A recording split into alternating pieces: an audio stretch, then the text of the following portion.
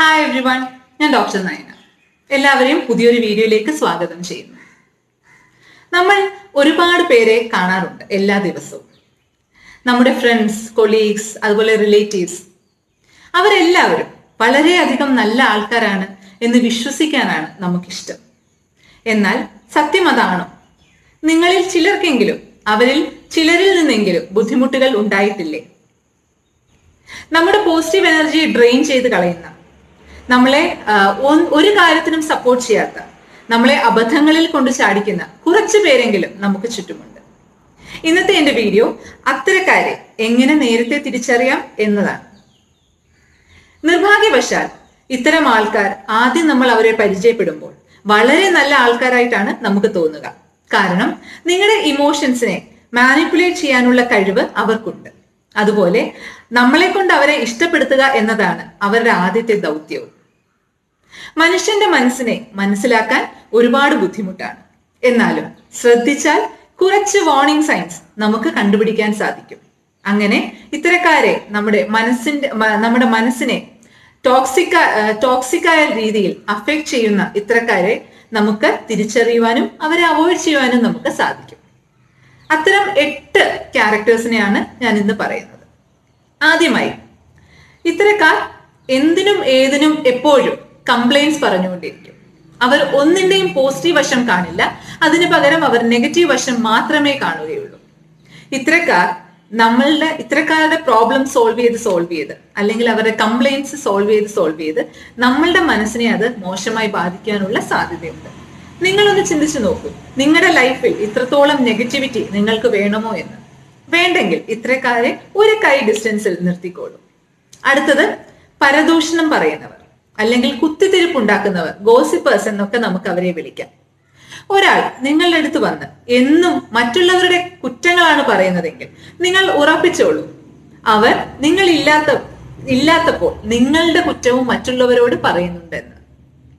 ഇത്തരക്കാർക്ക് അവരുടെ ലൈഫിൽ കുറെ അൺസാറ്റിസ്ഫാക്ഷൻസ് ഉണ്ടാവാം. അപ്പോൾ അവർ ആനന്ദം കണ്ടെത്തുന്നത് മറ്റുള്ളവരുടെ കുറ്റങ്ങൾ പറയുന്നതും അതുപോലെ മറ്റുള്ളവരെ തമ്മിൽ അടുപ്പിച്ചുമാണ്. നമുക്ക് എന്ത് ചെയ്യാനാണ് അല്ലേ? ഇവരെ നമുക്ക് ഒന്നും ചെയ്യാൻ പറ്റത്തില്ല. നമ്മൾ നമ്മുടെ ലൈഫിൽ നിന്ന് അവരെ കുറച്ച് ഡിസ്റ്റൻസിൽ നിർത്തുക എന്നത് മാത്രമാണ് നമുക്ക് ചെയ്യാൻ സാധിക്കുന്നത്. അടുത്തത്, അവർക്ക് അവരുടെ ജോലി ചെയ്യാൻ ഒരു താല്പര്യവും ഉണ്ടാവില്ല. എന്നാൽ സുപ്പീരിയേഴ്സിന്റെ മുന്നിൽ അവർ എല്ലാം ചെയ്യുന്നു എന്ന് വരുത്തുകയും വേണം. അപ്പോൾ എന്താണ് ചെയ്യാൻ സാധിക്കുക? അവരുടെ ജോലി മറ്റുള്ളവരെ കൊണ്ട് ചെയ്യിപ്പിക്കുക. ഇത്തരക്കാർ എന്ത് ചെയ്യും? വളരെ ടാക്ട്ഫുള്ളിയാണ് അവർ പ്രവർത്തിക്കുക. അവർ വന്നിട്ട് പറയും, അവർക്ക് ഇതൊന്ന് ചെയ്ത് കാണിച്ചു തരാമോ, അല്ലെങ്കിൽ ഇതെനിക്ക് ചെയ്യാൻ അറിയില്ല, അല്ലെങ്കിൽ നെറ്റില്ല, ഇങ്ങനെ പല വിചിത്രമായ എക്സ്ക്യൂസസും അവർ പറയാറുണ്ട്. അതിൽ വീണു പോകുന്ന നമ്മൾ 1 or 2 പ്രാവശ്യം അവരെ സഹായിക്കാൻ വേണ്ടി അത് ചെയ്തു കൊടുക്കും. അതിനുശേഷം അത് നമ്മുടെ ജോലിയായി മാറും. അത് നിങ്ങളുടെ ജോലിയാണെന്ന് നമ്മളോട് പറയാൻ വരെ അവർ മടിക്കാറുമില്ല. അടുത്തത്, വിക്ടിം കാർഡ് പ്ലേയേഴ്സ് ആണ്. നമുക്ക് എല്ലാവർക്കും താഴ്ചകളും ഉണ്ടായിട്ടുണ്ട്, ഉയർച്ചകളും ഉണ്ടായിട്ടുണ്ട്. നമുക്കൊരു താഴ്ച ഉണ്ടായാൽ നമ്മൾ അതിൽ നിന്ന് രക്ഷപ്പെടാനായി ശ്രമിക്കും. എന്നാൽ ഈ വിക്ടിം കാർഡ് പ്ലേയേഴ്സ് അവർ വീണെടുത്ത് നിന്ന് എഴുന്നേക്കാൻ ആഗ്രഹിക്കുന്നുമില്ല, അതിനുവേണ്ടി ട്രൈ ചെയ്യത്തുമില്ല. പകരം അവർക്ക് വേണ്ടത് നമ്മളുടെ സിമ്പതിയും സെന്റിമെന്റ്സുമാണ്. ആ സിമ്പതിയും സെന്റിമെന്റ്സും ഉപയോഗിച്ച് അവർ നമ്മളെ ചൂഷണം ചെയ്തുകൊണ്ടേയിരിക്കും. അടുത്ത വിഭാഗം നമ്മളെ കൺട്രോൾ ചെയ്യുന്ന ആൾക്കാരാണ്. വളരെ പതുക്കെയാണ് അവരിത് ചെയ്യുന്നത്. നമ്മൾ പോലും അറിയാതെ നമ്മൾ അവരുടെ കൺട്രോളിലാവും. നമ്മൾ ഒരാളോട് നമ്മൾ ചെയ്യുന്ന ഒരു കാര്യത്തിന്റെ എക്സ്പ്ലനേഷൻ കൊടുക്കേണ്ടി വരുന്നു. എന്നാൽ അങ്ങനെ കൊടുക്കേണ്ട ഒരു സാഹചര്യം നിലവിലില്ല. എന്നാൽ പോലും നമ്മൾ ആ ഒരു എക്സ്പ്ലനേഷൻ കൊടുക്കേണ്ടി വരുന്നുവെങ്കിൽ നിങ്ങൾ ഉറപ്പിച്ചോളൂ, നിങ്ങൾ ആ മനുഷ്യന്റെ കൺട്രോളിലാണ്. അവർ നിങ്ങൾ പോലും അറിയാതെ നിങ്ങളുടെ കൺട്രോൾ ഏറ്റെടുത്തിട്ടുണ്ട്. ഇത്തരക്കാർക്ക് എല്ലാവരെയും കൺട്രോൾ ചെയ്യണം. അവർ പറയുന്നത് പോലെ ആവണം എല്ലാവരും ചെയ്യുന്നത്. ഇത്തരം ആൾക്കാരും നിങ്ങൾക്ക് ദോഷമല്ലാതെ മറ്റൊന്നും തരികയില്ല. അടുത്തത്, നിങ്ങളെ ചൂഷണം ചെയ്യുന്നവരാണ്.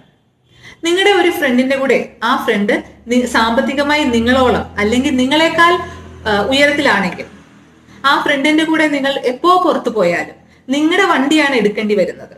അല്ലെങ്കിൽ എപ്പോ ഹോട്ടലിൽ നിന്ന് ഭക്ഷണം കഴിച്ചാലും നിങ്ങളാണ് പേ ചെയ്യേണ്ടി വരുന്നതെങ്കിൽ അവർ നിങ്ങളെ ഊറ്റുകയാണ്. ഇങ്ങനെ ആൾക്കാർ ചെറിയ ചെറിയ സഹായങ്ങൾ മുതൽ വലിയ വലിയ സഹായങ്ങൾ വരെ, സാമ്പത്തികം മാത്രമാവണം എന്നില്ല, ഞാൻ സാമ്പത്തികം ഒരു എക്സാമ്പിൾ പറഞ്ഞു എന്നേ ഉള്ളൂ. എന്ത് സഹായമായാലും വൺ സൈഡാണ്, അവർക്ക് വേണം. അവർ ഒരിക്കലും നിങ്ങൾക്കത് തരില്ല. അവർ നിങ്ങളെ കൊണ്ട് ചൂഷണം, നിങ്ങളെ ഊറ്റി അവർ ജീവിക്കും. മറ്റൊരു വിഭാഗം പത്തോളജിക്കൽ ലയേഴ്സ് ആണ്. എന്തിനും ഏതിനും എപ്പോഴും വാ തുറന്നാൽ കള്ളം മാത്രം പറയുന്നവർ. ഇങ്ങനത്തെ ആൾക്കാർ നിങ്ങളുടെ സുഹൃത്തുക്കളായിട്ടുണ്ടെങ്കിൽ നിങ്ങൾക്ക് കൺഫ്യൂഷൻ അല്ലാണ്ട് മറ്റു ഒരു ഉപയോഗവുമില്ല. നിങ്ങൾക്ക് കുറച്ച് കൺഫ്യൂഷൻ ഉണ്ടാവും എന്ന് മാത്രം, സാമ്പത്തിക നഷ്ടവും ഉണ്ടാവും. കാരണം അവർ എന്ത് പറയുന്നതാണ് ശരി, എന്താണ് തെറ്റ് എന്ന് നമുക്ക് തിരിച്ചറിയാൻ സാധിക്കുകയില്ല.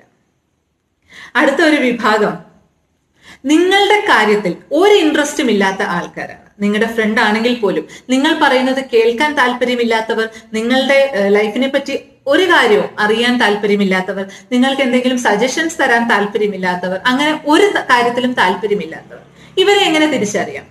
നിങ്ങൾ നിങ്ങളുടെ ഫ്രണ്ടിന്റെ അടുത്ത് സംസാരിക്കുന്നു, ആ ഫ്രണ്ട് നിങ്ങളോട് സംസാരിച്ചത് മൊത്തം നിങ്ങൾ കേട്ടതിന് ശേഷമാണ് നിങ്ങൾ ഒരു കാര്യം പറയുന്നത്. എന്നാൽ അദ്ദേഹം നിങ്ങളുടെ സംസാരം ഇടയ്ക്കിടയ്ക്ക് ഇന്ററപ്റ്റ് ചെയ്ത് അദ്ദേഹത്തിന്റെ കാര്യം പറയുന്നുണ്ടെങ്കിൽ നിങ്ങൾ അവരെ സൂക്ഷിച്ചോളൂ. അവർക്ക് നിങ്ങൾ പറയുന്നത് കേൾക്കുവാനോ നിങ്ങൾക്ക് ഒരു നല്ല സജഷൻ തരുവാനോ ഒരു താല്പര്യവുമില്ലാത്ത വ്യക്തിയാണ്. ഇത്തരക്കാരെയും നിങ്ങൾ സൂക്ഷിക്കുക. ഈ പറഞ്ഞ 8 വിഭാഗം ആൾക്കാരെ നിങ്ങൾ എന്തായാലും ശ്രദ്ധിക്കണം. അതുപോലെ നിങ്ങളിൽ ആരെങ്കിലും ഈ സ്വഭാവം കാണിക്കുന്നുണ്ടെങ്കിൽ അത് ഇന്നു മുതലെങ്കിലും ചെയ്യാതെ ഇരിക്കുക. ഈ വിഷയത്തെ പറ്റി എന്തെങ്കിലും സംശയങ്ങളുണ്ടെങ്കിൽ കമന്റ്സ് എഴുതുക. മറ്റൊരു വീഡിയോയുമായി കാണാം. അതുവരെ ബൈ.